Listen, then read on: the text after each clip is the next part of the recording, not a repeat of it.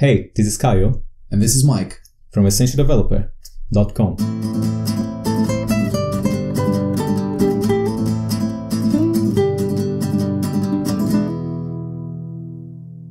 Okay, tomato number 9. I think we can continue here with the cells and jump into the configuration. Yes, I'll start with the simplest one. I think the correct answer is the simplest.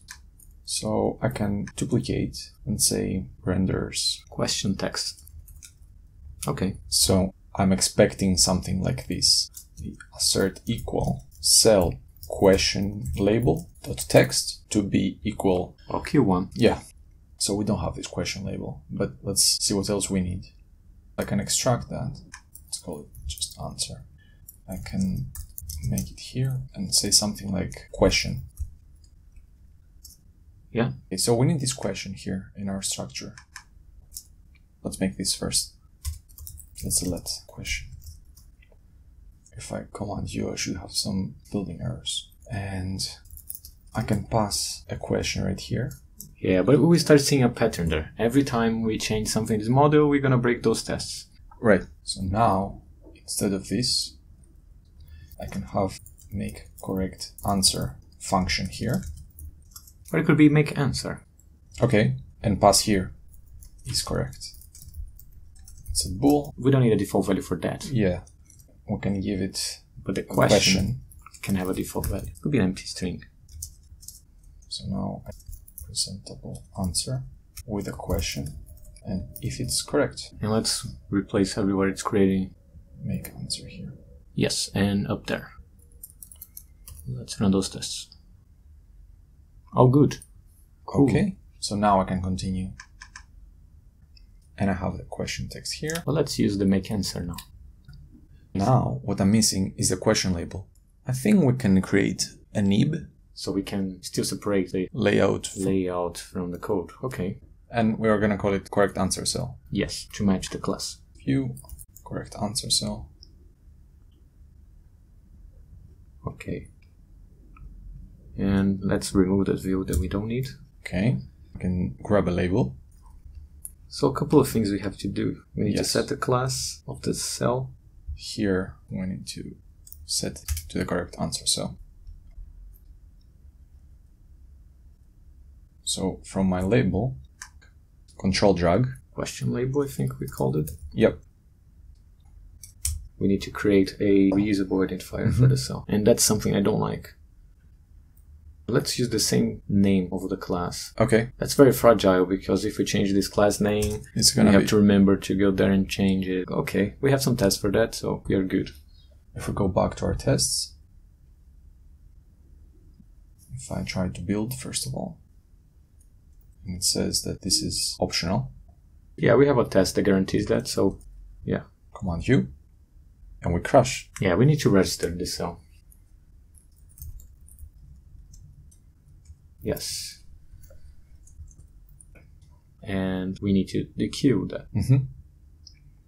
Instead of having this boolean checked in line, let's have an if. Okay.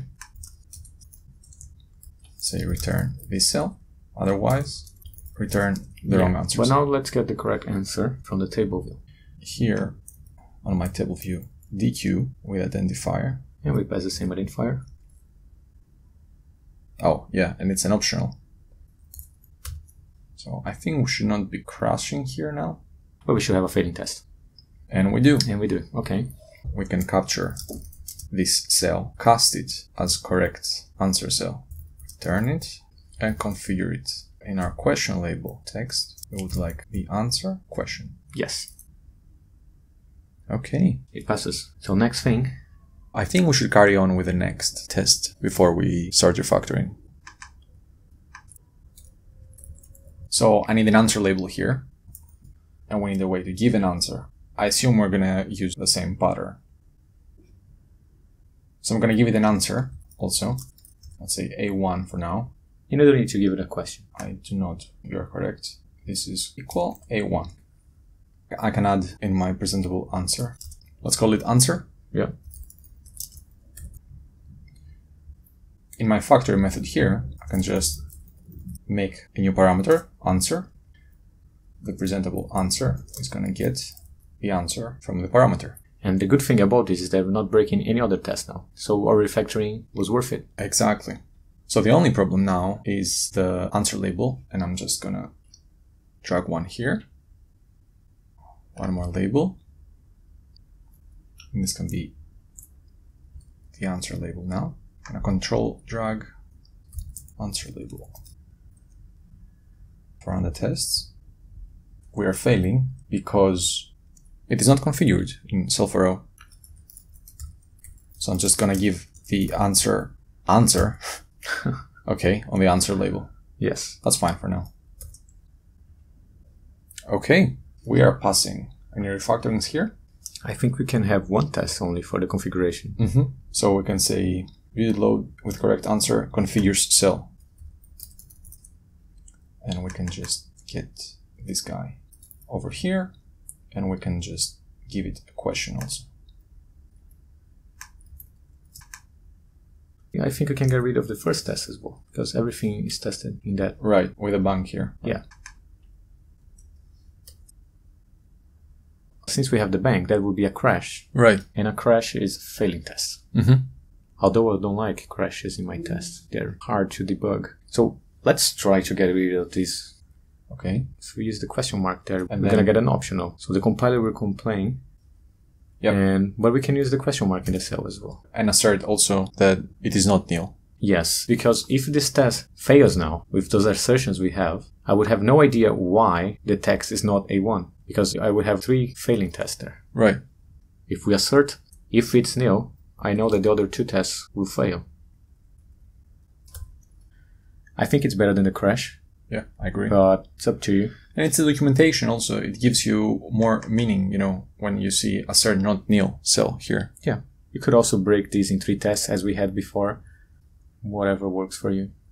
Okay. So we can get this configuration here extracted maybe. Can be in its own method. Yeah. I'm going to create a correct answer cell function here. This is going to return a correct answer cell. Doesn't matter for the color. True. Okay. Let's go with a table view cell. And I need to give it the answer. And that's a presentable answer. Now, correct answer cell for answer. This is gone, and now Cell4O is much lighter. Let's run the tests. Okay, so since we have the correct answer test, the wrong answer cell is pretty much the same. I think we can copy and paste the test and just change whatever we need. So this is the wrong answer. This is going to be false. Of course, we need this to be a wrong answer cell. Okay, let's create a nib for the wrong answer cell. Okay. Very similar to the other one. So I need a cell here. Pass it the correct class. And the user identifier. Now we can add some labels. I can just drag and drop. How do you do that? It's an old trick. You just hold down Alt or the Option key and it copies the object. Interesting. And now we can just drag some outlets. Control drag in our class. A question label. Yes. Answer label. Correct answer label. The correct answer. The green one. Let's be explicit. Okay. And I think that's enough for now. We don't have any tests for the other one. True. And this is the correct answer label. Yes. Let's build. Let's build. Okay. We're Crash. crashing. We need to register the cell and dequeue it. And this is the wrong answer cell. On the nib and the user identifier. Tomato is done. Let's get this done. Yep. Table view, DQ, reusable. And now we can return that cell. And it is optional. Force unwrapped wrong answer cell. Command U. Okay. Quickly make this test pass just by copy and paste the code for the correct answer. Oops, but it is the correct answer. Okay. I think that's it for this tomato. Thoughts on this? Well, I quite like the nibs for the cell, and of course we need some refactoring there. But it's easy to separate visual from the code. Yeah, I agree. Quite like that.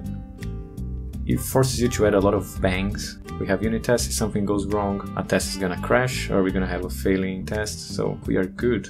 Cool. Let's have a break and let's continue later. Okay.